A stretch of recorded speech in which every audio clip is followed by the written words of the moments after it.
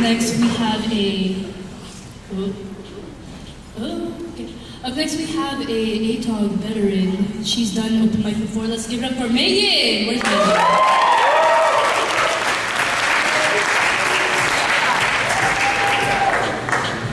I can work this pole. Sorry.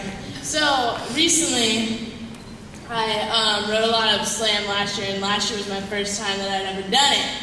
And then I decided that I wanted to be famous because I've always been told that I'm only going to be an engineer.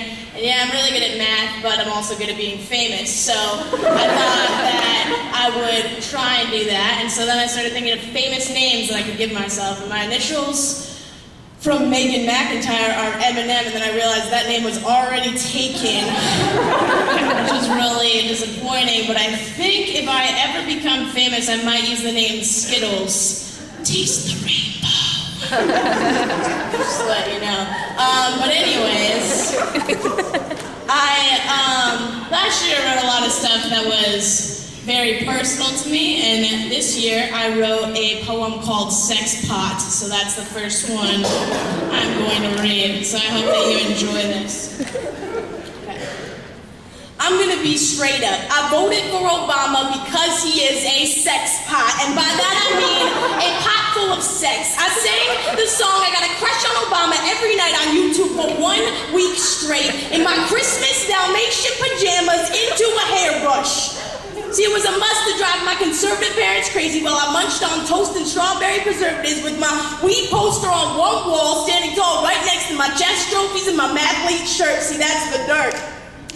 I'm a regular kid from white America who needs some dark chocolate in my life because, no, I'm not black, but I believe in equality, and I'm not gay, but I think that you should marry whoever you are meant to be with, and I was raised Catholic, but I don't believe that my religion is better than yours, and sure, it was time for a good-looking sex pot president to open the doors and the minds of those around us, cuz if we were defined by the trailer trash TV or some of the media we frequently live by decree, the next headline I'm mooring would be, Obama baby mama drama.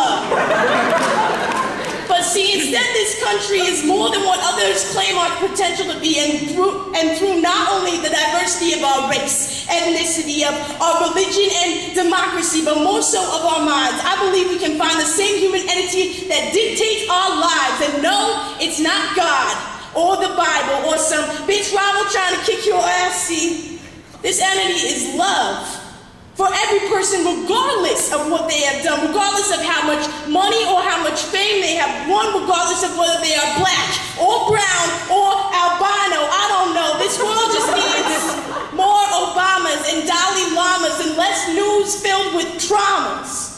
We need to stop toking drugs and stroking the egos of us, those leading us who don't deserve it. We need to get off our own asses, take this world and preserve it. And no, I'm not deranged, because I know our words can change. And our voices, while young, are important, because guess what? This isn't the Stone Age. It's the age of discovery, not of robots. It's about love and about loving our own sex pots.